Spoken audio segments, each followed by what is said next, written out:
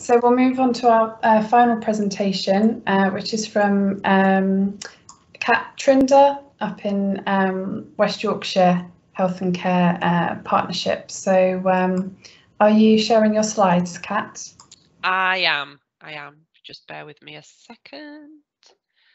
Right, hopefully you can all see that. We can, yes. Super, great stuff. Right, well, firstly, thank you so much for giving us the opportunity to present this to you today. It is a little bit cold all the way up north, up in Yorkshire. But yeah, I just thought I'd take a moment just to introduce myself. So my name is Katherine Trinder. I am the Communications, Engagement and Partnerships Officer at the West Yorkshire Health and Care Partnership. And my boss, Jess, will be dipping in and out of this presentation. She is the Suicide Prevention Project Manager, and her contact details are on the screen at the moment if you want to do any follow-ups. She's also very active on Twitter, so I've included her Twitter handle there as well. So just to do a little bit of an introduction and to kind of set the scene in terms of how the West Yorkshire Suicide Prevention website has come about. The landscape in West Yorkshire is as simple as too many people take their own lives within the region. Our partnership has basically pledged to reduce the suicide rate by 10% across West Yorkshire in the next 5 years. We have a vision to create a zero suicide West Yorkshire. However, there was a need that was identified to basically work with wider stakeholders within the region and around the system to basically understand more about what support was on offer for people who had suicidal ideation or who, you know, were thinking about obviously taking their own lives. And there was a very much a need in terms to map the voluntary and community sector, you know, basically see what was out there across the whole of West Yorkshire, because each individual, the 5 different areas that make up West Yorkshire, are all very different and have different resources on offer. So that was kind of where the website idea came about, and that was developed in conjunction with those that have obviously lived experience either of suicidal ideation or who have been bereaved by suicide or affected by suicide in some way. The idea was to basically create a platform that was a bit of a one-stop shop and included resources and different helplines and things from across the West Yorkshire region. And we worked with a group of different organisations, so it was co-produced. It wasn't just us doing this by ourselves. We went out and worked with a number of different organisations, so from the voluntary sector, from the wider NHS, and also local authorities as well, so working with the different public health leads in each area too. So all of these people are working to reduce death by suicide across the region, and it was really important that we harness that and pull all that together in order to create one platform. And we wanted this to be very much a resource that supports what is already existing at place in terms of suicide prevention offering, but just making it much clearer for people, and it was all in one place. And I guess it was about having this vision of it, you know, collaboration, working with others, celebration, allowing us to have somewhere that we can elevate people and the organisations that are actually on the ground doing all this great work across West Yorkshire and really shouting about it and what they've achieved. And also motivation. So, you know, motivating other voluntary sector organisations to kind of come forward and you know, put in for grants for suicide prevention work, and also to motivate people who may land on the website, who may be in crisis themselves, to actually seek help in order to prevent further loss of life. So this is the website that we produced, which will hopefully launch. I'm just building up suspense, everybody. There we go. So this is basically West Yorkshire Suicide Prevention website. As you can see, the first pop-up that appears, we really wanted there to be kind of a gateway. So if somebody's landed on this page and they are in emotional distress or having suicidal ideation, we want them to have the option to go straight to the place where they need to get help urgently. So that's basically how we kind of mapped out the site.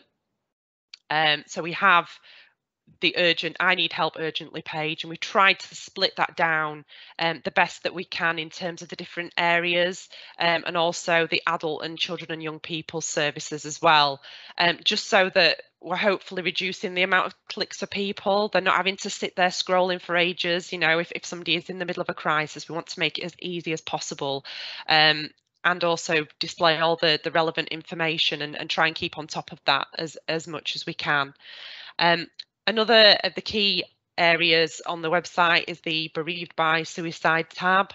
So again, another audience that we wanted to kind of reach out to, who we know if somebody has been bereaved by suicide, statistics show they are more at risk of taking their own lives statistically. So we wanted to kind of showcase the West Yorkshire Suicide Bereavement Service, which is kind of funded from our pot of money that we get from NHS England, and really kind of shout about that and encourage people to use that service, because a lot of people don't know that that service is actually out there. A lot of people struggle in silence. But we've also listed lots of other bereavement services on there as well. So we want to give people an option on there. There's also a number of we've tried to break it down by area as well, so that if people are looking for specific support within their area, that we've obviously got the crisis lines on there, and some of the you know, the other voluntary sector organisations that they can seek help from, and just trying to make it hopefully a lot more streamlined and a lot simpler for people to find that information. We also have a number of suicide prevention resources, which again, this website is by no means the finished article, and this is something that is very much a moving feast, and we will keep populating as we kind of go along. But we tried to make it again as easy as possible for people. So we've created these different subheadings. You know, we try and make it as easy for people to find information as they can. It's a bit of a directory in terms of anything suicide prevention, so people can go on there and obviously watch films, and it provides links through to you know, different third-party websites and things as well. So again, we're building that out all the time. We're trying to make it as dynamic and interesting as possible. So if anybody does have any suggestions around that, then by all means let me know towards the end. And we also have a news and blog section. So I know before I talked about collaboration and celebration, and again, this is very much what this area is about. So as part of my job, I work with a number of different networks, including the voluntary and community sector network. Again, working with people that are at the forefront of suicide prevention across West Yorkshire, and giving them an opportunity to basically shout about the great work that they do. So as you can see on there, you know, we've got case studies on there from the Yorkshire Ambulance Service, who have used the staff checking campaign as you know, have rolled that out to their staff, talking about, you know, checking in with people, checking on mental health and the impacts that can have on obviously suicidal ideation as well. But we pull all this information together into a newsletter as well that we send out monthly, so people can have you know, that kind of monthly reminder in terms of what's going on across West Yorkshire, but also nationally as well. Obviously, recently we put on the Suicide Prevention VCSE grant fund, which is due to launch today. However, I've been refreshing the page all day and nothing seems to have changed as yet. But yeah, so we want to try and make suicide prevention the forefront and having that continual reminder. So we do encourage people to sign up for that as well. We do have a number of blogs on the site as well, and we try and encourage people with lived experience to come forward and basically tell their story, because we believe that, very much strongly believe that, you know, the more people talk about it, the more we're reducing the stigma around suicide. So a good example on here was Dr. Lisa Edwards, who is somebody who herself has been has experienced suicide, and she will be speaking at one of our Suicide Prevention Advisory Network meetings that we've got coming up in the new year. So, you know, we really want people to be telling their stories and sharing best practice, and, you know, it's very much about just trying to shout about it as much as we can, and we're always trying to populate that page the best that we can. And finally, just kind of bringing it on to suicide prevention training. So basically, you know, we have all the different resources on the website. However, what we really want people to be doing is obviously taking the training and saving a life. So we do encourage people to visit this page, see what's on offer. We do have a number of obviously local training providers that we list on there, national offerings as well. And obviously online training, you know, there's some free online videos on there too. So again, this is something that we're looking to build out and continually improve on. So again, it's just yeah, kind of maybe getting some thoughts from you guys as well. If you've got a similar platform in your area, I guess for us, what we don't want this to become is just a mental health portal. You know, it is very much specific. We want it to be specific around suicide prevention, and I guess it's kind of where we draw the line in terms of the resources that we actually include on this page, because obviously there are a number of different characteristics, you know, well, no, sorry, not characteristics, a number of different factors that obviously influence somebody to think, you know, to have suicidal ideation and things like that. But yeah, I guess it's just, it can't be just a massive directory. So yeah, so I don't know, Jess, do you want to come in and mention anything if you think I've missed anything? Oh no, I don't think you've missed anything, Kat. I suppose it was great, thank you. I think what's really important is that in West Yorkshire, we sort of came together as an oversight group, and as you all have, I'm sure, really understood that we're not going to bring the suicide rate down alone as a group of professionals. And I suppose our strategy looks at sort of creating a whole movement for change across West Yorkshire over the next 5 years. And I think the website, which is public facing, citizen facing, was kind of one of the building blocks to take that forward, really.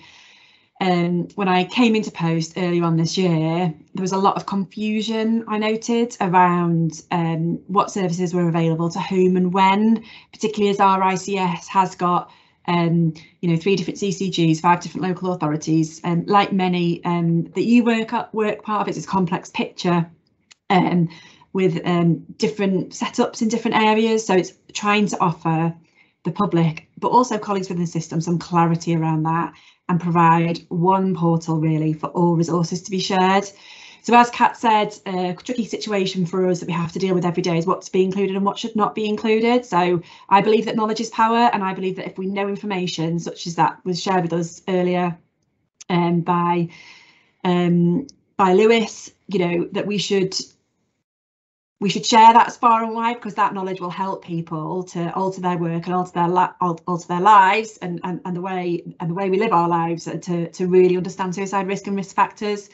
And that's something that we're sort of grappling with at the moment. But the expansion of the sort of newsletter that Kat mentioned, the expansion of the Suicide Prevention Advisory Network to include hundreds of people who want to create a movement for change in suicide reduction is a really key part of this. And those 3 things work together really. And so we're really chuffed. We've got Alice from Ripple coming to our next network meeting to talk about the tool, because what I want is for those people who, for example, who work in IT, and who have access to change whole systems for people across West Yorkshire to make those changes. I really want to inspire people really to work with us to reduce the suicide rate, because people who work in public health or in ICS roles can't do it alone, and I suppose that's the kind of movement for change we want to create. So yeah, really happy to have been allowed to present this element of the work today that we're doing in West Yorkshire, and happy to take any questions or comments or suggestions from people really, because it is a work in progress. Thanks. Great, thanks Kat and Jessica. I was wondering how, I might have missed it earlier in your presentation, but in terms of involvement from either people who've either been in that situation before of considering suicide or bereaved by suicide, what sort of input you've had in terms of that, because it does look really informed, and as soon as you go onto that website, that first pop-up that comes up, when I looked, I thought, this has really been thought about, and you can see that straight in the first instance. But I was just wondering, sort of involvement really of people with lived experience so far. Yeah, so in terms of the branding, lots of involvement. We ran with some in Trailblazers investment the year before I started work. We ran a project with middle-aged men, and a lot of those individuals had input into what the branding and the feel looked like, and the navigability as well. In terms of making sure the content was right, yes, individuals with lived experience were included, but probably equally importantly, we just included loads of frontline organisation representatives, and also those who developed similar websites in the region as well, just to make sure that we were adding value and not reproducing anything that already existed. But it's not a produced and finished article. So like I've tried to explain, it's part of this kind of ongoing movement for change, and so it needs to be resourced. And so Kat's post is linked to that, and the Suicide Prevention Oversight Group has set aside funding to make sure that happens, so that our our movement for change can grow really. So yes, lots and lots of collaboration with our partners, which potentially made the launch a little bit later than I would have liked, but I think we've got nothing but good feedback so far. But we welcome all. Thank you. Has anyone from other areas or regions had any experience in this? Any thoughts, suggestions or comments for Kat and Jessica?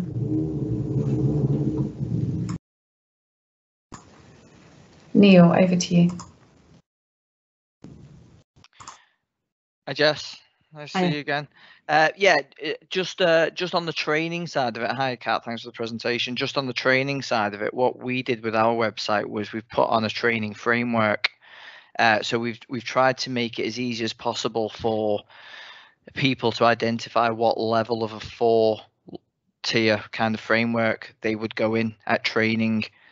So whether they're a member of the public that might want to just do level 1 very basic, or up to level 4 being assist kind of training as very different levels. Not saying it's the right thing, it's the best thing, but that's just kind of a different idea on how we've got the training on our local Cheshire and Merseyside website.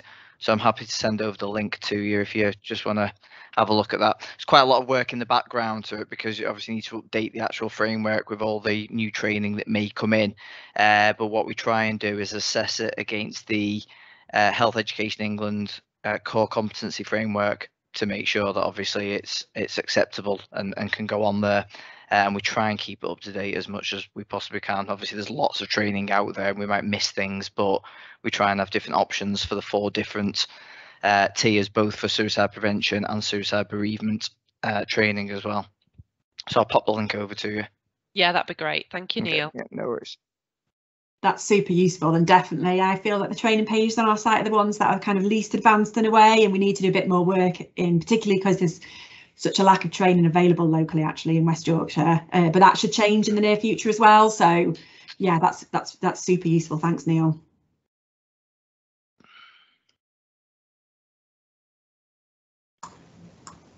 couple of comments as well, which hopefully you can both see in the chat.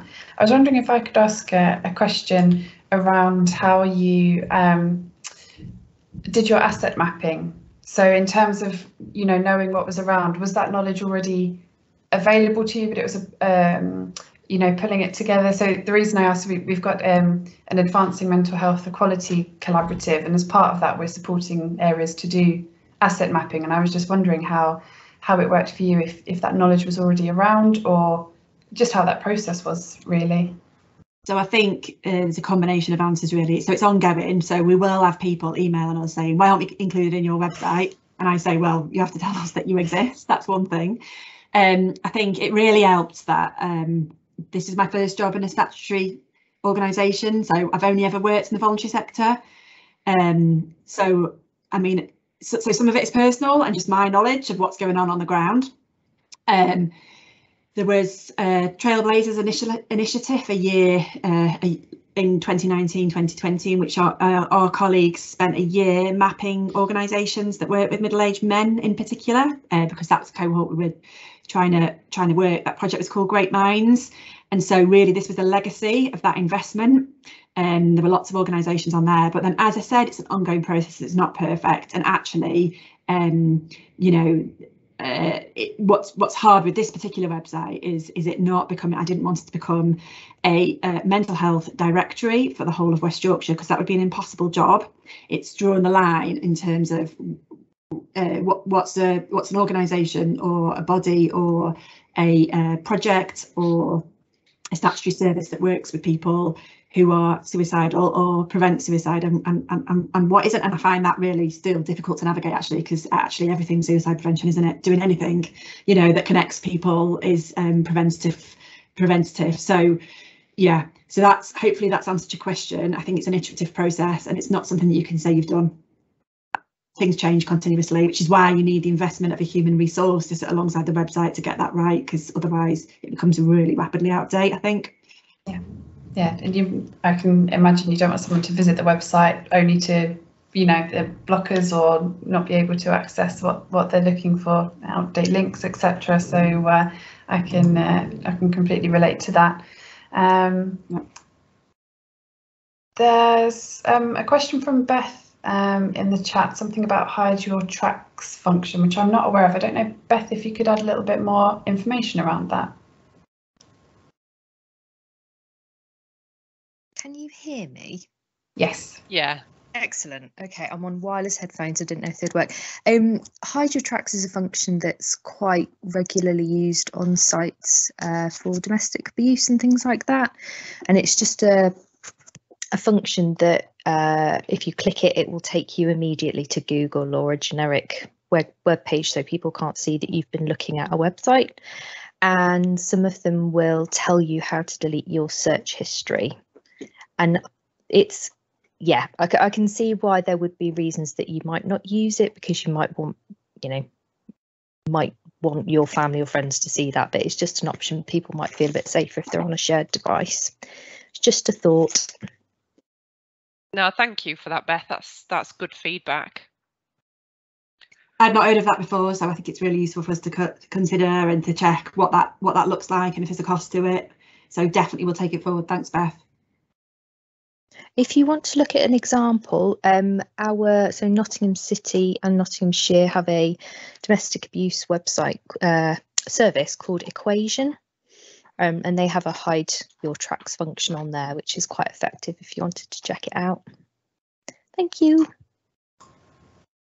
Brilliant, thanks so much, Beth. If you're able to put a link to Equation in the chat, that would be really useful, just in case anyone wants to have a look at that or refer back to it later.